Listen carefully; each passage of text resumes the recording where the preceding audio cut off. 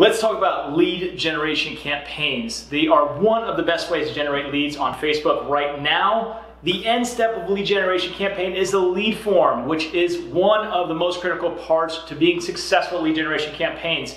Even though this is so critically important to be awesome at, I see so many people just blow by and not do a very good job. So today, we are going to talk about how to do your lead forms for lead generation campaigns. We're going A to Z. It's going to be awesome. Let's get right into it.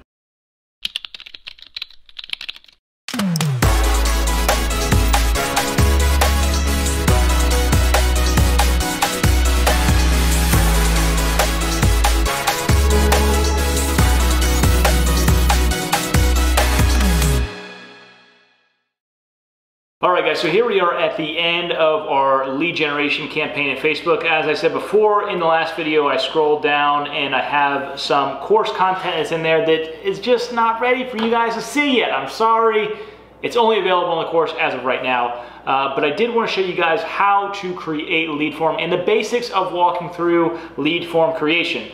So we're going to go ahead and click new form. If you guys haven't watched the video before this and you guys are watching this and interested in this, you should probably watch that one as well. So you guys can click there at the end or whenever you guys want. Let's go ahead and go to new form. All right, so at the very top here is what you're going to see in your forms collection. So first one is title. So I like to title these by the location or something that I want to remember this form by, because when you guys are collecting data, when you're starting to collect data, you can have multiple lead forms and use those lead forms to send them in different directions, send those leads in different directions. So for example, if I'm a telesales agent and I'm doing a lead generation campaign in Columbus, Ohio, and I'm doing one in Orlando, Florida, I want to know the difference between those leads that are coming from Orlando and the leads that are coming from Ohio, okay? Because it is important to know where your leads are coming from. So let's go ahead and call this Columbus lead form 1. All right, so that's where you create it. Do whatever you guys want. That's totally up to you. All right, now your picture right here is going to pop up. This is as a preview of your image is going to appear here. So that is just going to pop up right there. So whatever you use in your advertisement is going to use there, or you guys can use, I believe there's an additional option, yep. So you guys can upload a different image there if you want. If you guys are advertising locally and or are well known, this is a decent place to put your picture up. Just boom, hi, I'm Jerry, I'm the local agent in town, I'm here to help you out. You know, having that personal connection here in the picture can help you out. All right, so we're just going to use the image from your ad. We're just gonna stick with that for now.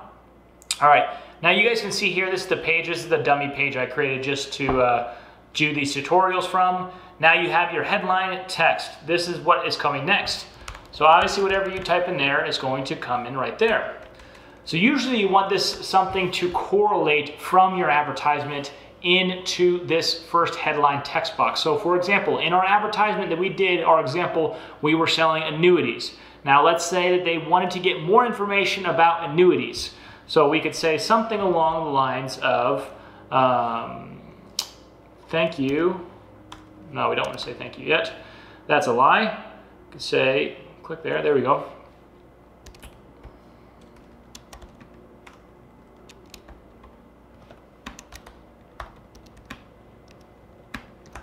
Shown to provide XYZ results. And again, this is just for sample sake, guys. I'm not actually doing an annuity advertisement or talking about the content that goes in the ad or in the lead form here, but I did want to show you guys where things go and how to actually operate and navigate through it. All right, next one is the paragraph is going to be here. You would say something like, put your information below to get the details on the programs. There we go. All right. So now I have that there, and oh, I actually might want to. So that's the small text. I thought that was actually the headline text here, but you might be able to actually leave this out maybe. Yeah. Okay. Yeah, if you have the option to leave it out, I don't actually recommend putting anything there. And then just using the headline here to write the next text. I'm not sure if it's actually going to let me go through with it, but we'll find out. So we can put there information below to receive all the details. Again, you guys should be much more creative than what I'm showing you guys right now. This is just for example's sake.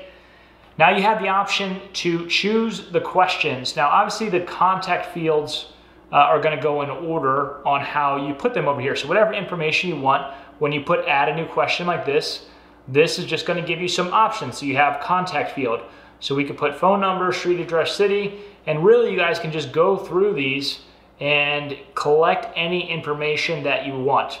Now when you're collecting custom information, which I'll show you how to do in a second, you cannot collect any personal information such as like credit card history or how much money they have in the bank or anything like that. Any type of dollar amount, Facebook does not like you collecting, okay? So we have full name, email, phone number, state, city, street address, all of that stuff. Little secret tip for you, little assassin's hack.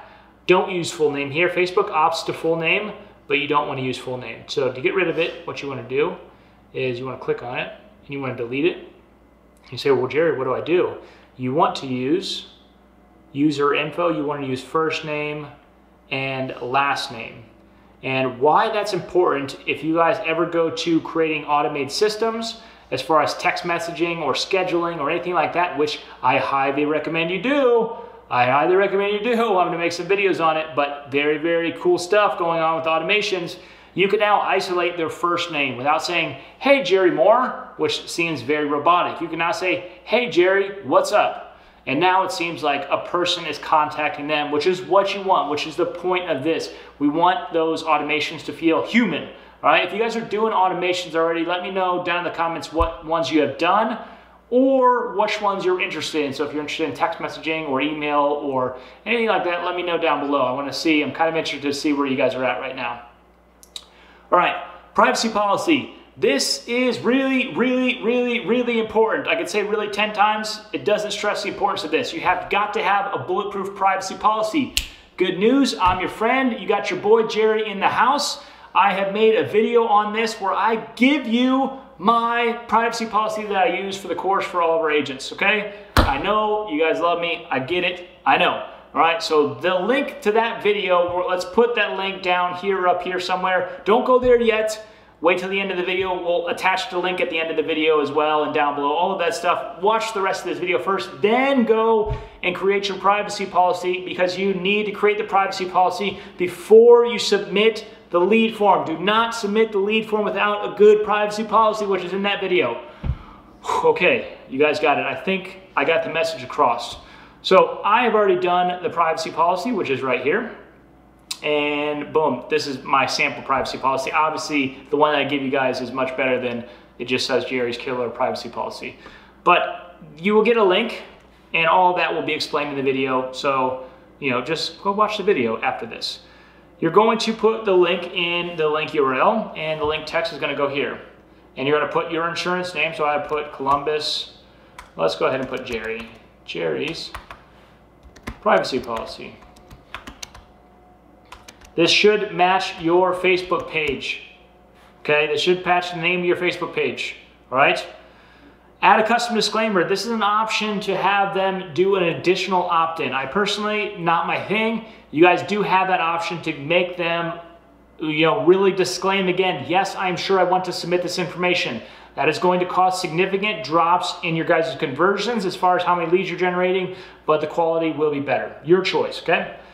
We're going to go ahead and leave it off. Now we're going to go to the thank you page. Thank you page is going to have the image up here, and that's the image that is from your advertisement. You should see that populate there. And now you have your headline and your text description. So thank you, you're all set, your information has been sent. Tap here to visit. So you guys can change this text, obviously, if you would like, which I definitely recommend as well. And you guys can change this button down here, which is pretty cool. So this button is a click to go to a website. Now you guys have two good options here. Good option number one is create a calendar. And with that calendar, you're gonna put your calendar link here. And with the calendar button text, you would say, schedule your call now. Okay, very, very simple. Second option, you guys can also do call business. Okay, so if you do this, you can put your phone number or whatever your business phone number is in here, and that is going to schedule, or that's going to call the phone. As soon as they click that button, it's going to call whatever number you put in here, which again, really cool, really powerful. My suggestion for you, use whichever one you want. I've seen them both work to pretty good effect, but my suggestion to you, in this description, tell them what you want them to do. Okay, don't just say thank you, you're all set, and then just have this button sit down here. Tell them what you want to do, okay? Click the button below now to get all your information. All right? Something like that. You want to be very directive. Now, I wouldn't put now in caps. I put now for you guys to know that that word is important. And because we are giving them direction, not saying if you would like to, you could probably maybe click the button down below if you want, it's up to you.